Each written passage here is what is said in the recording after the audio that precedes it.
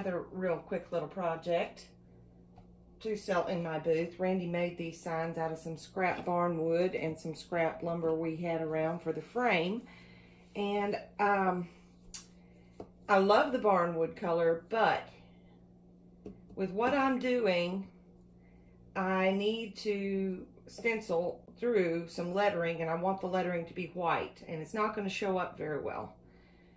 So I'm going to darken this. First thing I've done is I've taped around the whole frame because I just don't want to get stain on the frame. And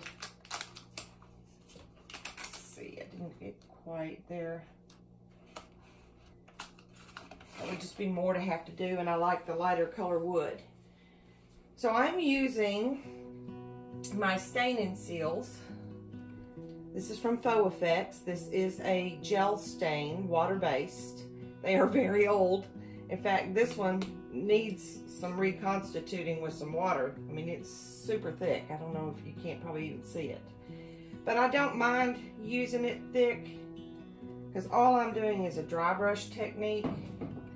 So I've just got a little on my chippy brush here and just lightly going to hit it here and there. I don't care if it gets thicker and spots like that because that's just going to make it look better. Now I especially want to concentrate making sure I have plenty of dark on the top piece and the bottom piece because that's where the wording is going to go. And then in the middle is where a garden object is going to go. So just a little dab will do you here first.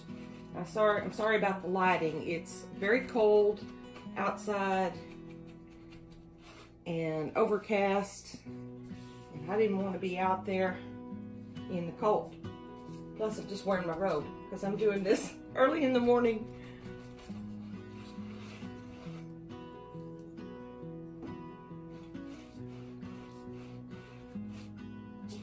All right, that's enough of that one. Next, I'm using golden oak, which when we had my store, we called this baby poop because it sure looks like it. Exactly that color. Now you're all going, ew.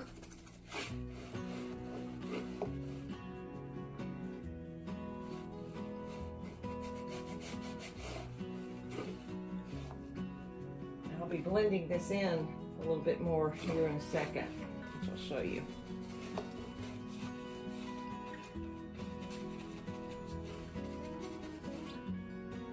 I've already done one. I've got 3 to do, so this is number 2. Baby poop. Number 2. Okay, that's enough of that one. Now my favorite color of all the stains and seals is American Walnut, and I'm just about out of it. I had reconstituted it with quite a bit of water a while back.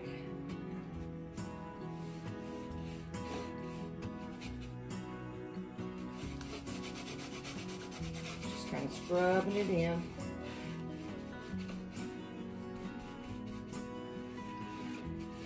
Now they do make a greenish stain and seal, but I'm out. I don't have any of that. So I mixed up, let's see, some turquoise and some earth green. These are also Faux Effects colorants, acrylics, and I love them. But I wanted kind of a greeny blue. I'm just going to use the same brush.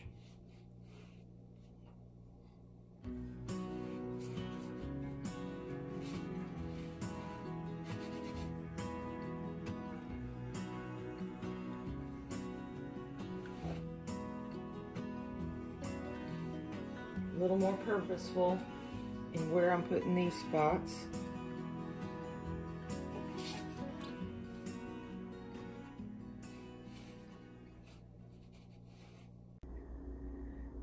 Well, here you go. All slightly different, but the same color family. So I'll let this dry, and then I will show you what I'm going to be doing next. 1, 2, 3. Well, I have my sayings in my Cricut, and I'm ready to make it. So now I set my material to vinyl. I'm going to give it more pressure. And we'll come over here. And see the flashing light? It's telling me to load it. The mat is loaded, and now the button to make it is flashing.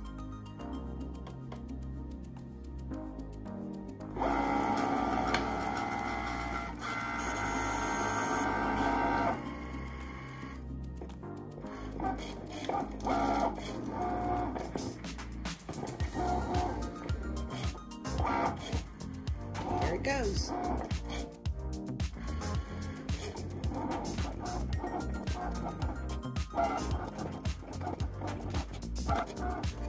And if you're a bit of a monkey like me, the weeding is the favorite part.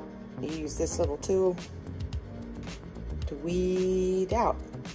Now I'll add the transfer tape and get it all ready to go. Well, it's the next morning, and I took my little sander here and I knocked them back, knocked that color back, sanded them a little bit smoother. And now it really looks old, I think. All right, well, I used my transfer tape on the top and then peeled the backing off the black and put it down on my wood and peeled the clear transfer tape up. The next step after that, when I'm stenciling, I always like to go over the stencil with a polyurethane. So I used a crystal clear matte, water-based polyurethane. And I'm ready to start stenciling, but I know that I'm messy, and when you're stenciling, you're focused on the stenciling part, so I need to very carefully tape around all of this so that I don't make a mess. You'll see why in just a second.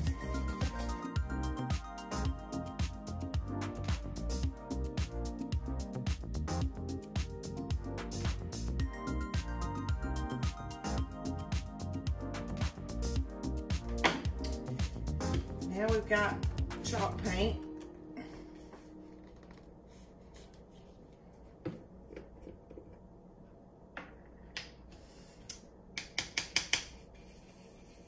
And a round brush. You want to put some paint on your round brush, and then you want to use a paper towel and take most of it off. What you're doing is dry brushing.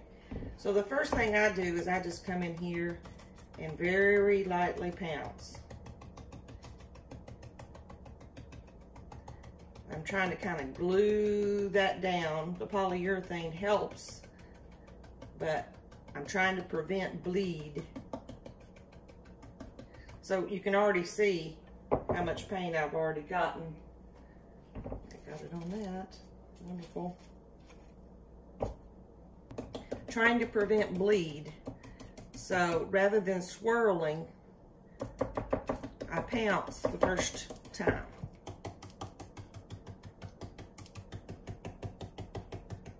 And it's a little cold outside, which is why I'm in here doing it in my kitchen.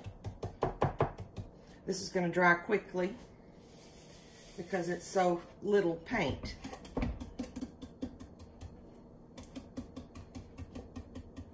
Okay, while that one dries, I'll go to my next two signs, and then this will be dry enough for me to start over again. Back to the first one now. And it's pretty dry. So now, rather than pouncing, make sure my brush is pretty dry. I'm going to gently and lightly swirl.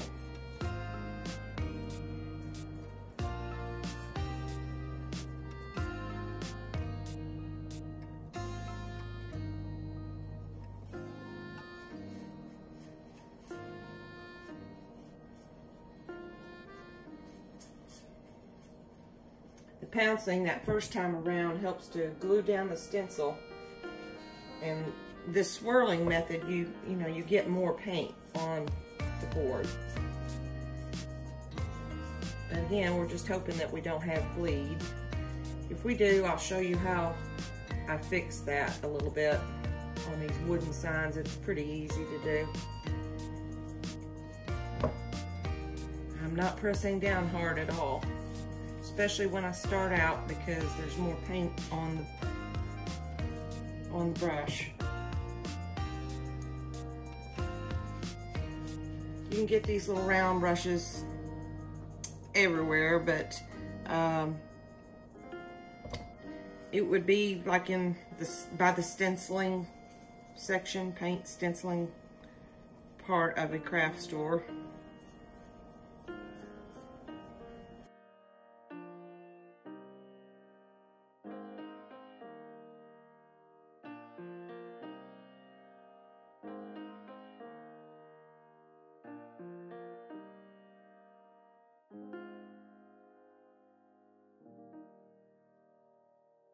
All right, at this point, after this swirling technique, I need to let it dry.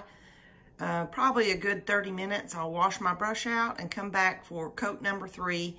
Hopefully that will be the last coat. Got me a new paper towel here. It's dry, and we're ready for the last coat.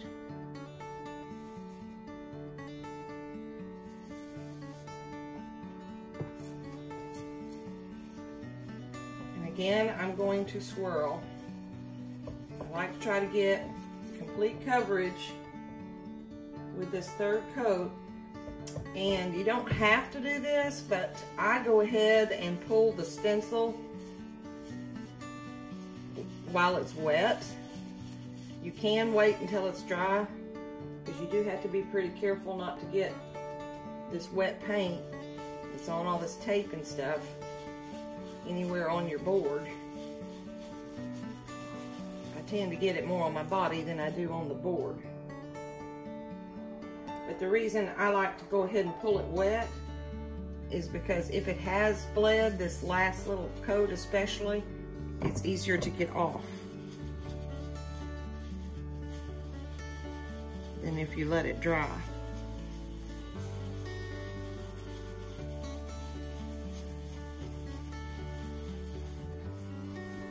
I hear some dogs coming.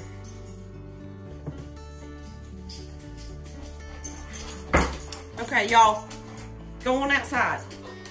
You're crazy. You're in your morning crazy. Outside, come on. Oh, and you're nasty. Come on. Okay, back with quiet.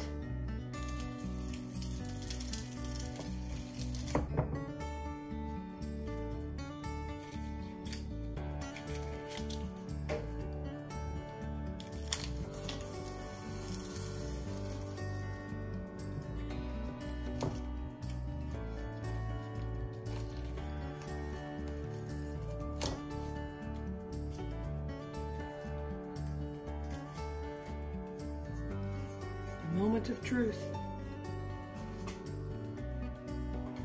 I use my little weeding tool here. See if you can see it.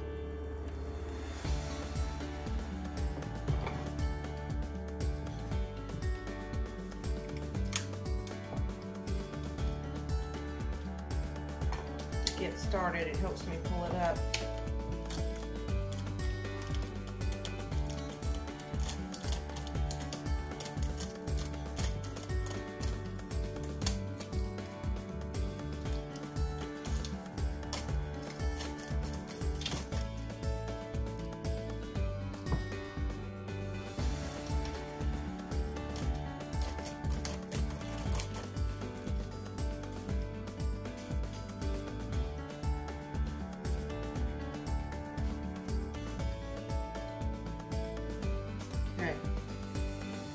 Keep a little paper, clean paper towel here.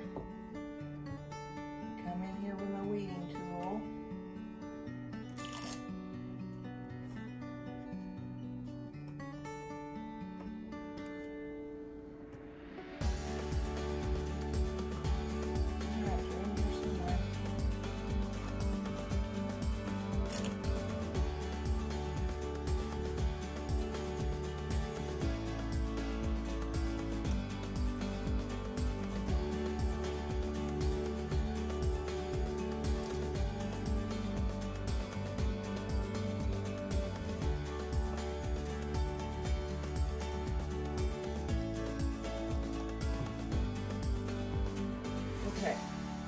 There is a tiny bit of bleed. See if I can zoom in to show you. Now this is zoomed way in, tighter than you can really see it, but I can take this little weeding tool here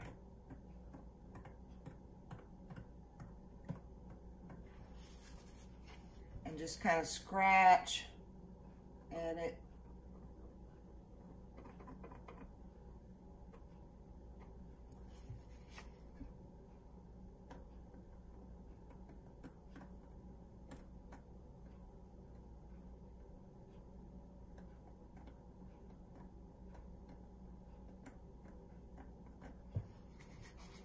That way I can clean up anything I don't like.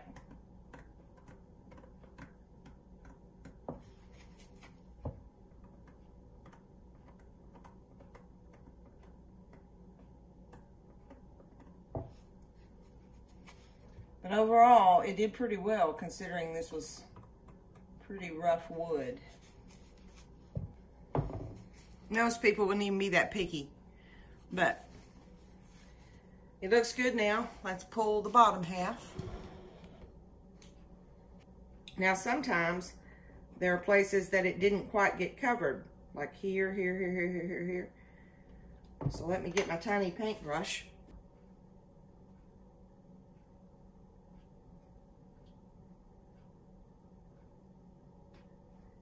And I can easily fix that, but I'm not using just a whole lot of paint on the brush because I don't want it to be a brighter white than everywhere else.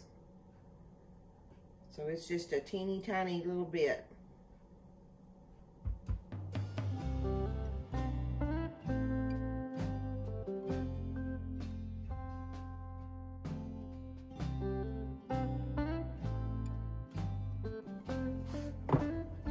I dig it. All right, I'll do the other two, let them dry completely, and show you the final thing. All right, well, the last thing I need to do is attach my garden tools,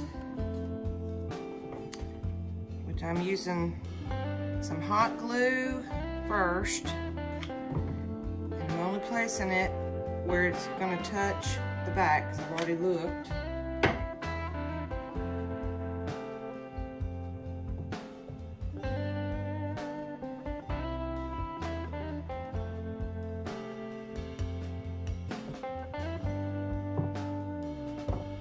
Hope I'm centered because it's hard for me to do it off to the side. I gotta stick my head in the way. Yeah, I think that's good.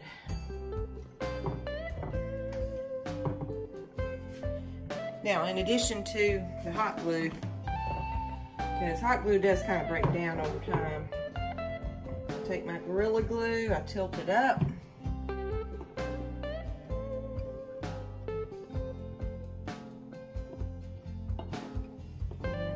Some in there.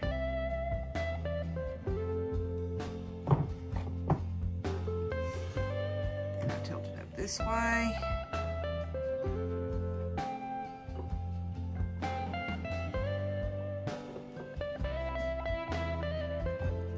And I take a toothpick.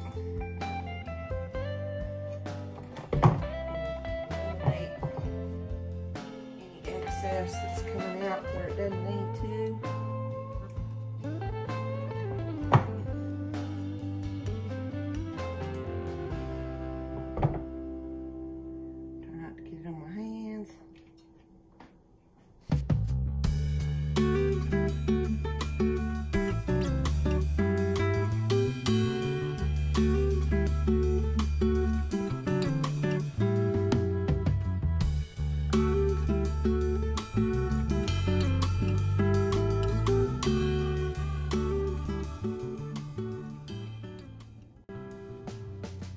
What y'all think? I'd buy it. I guess we'll see if other folks like it, and we'll buy it. And remember, bye, and have a good one.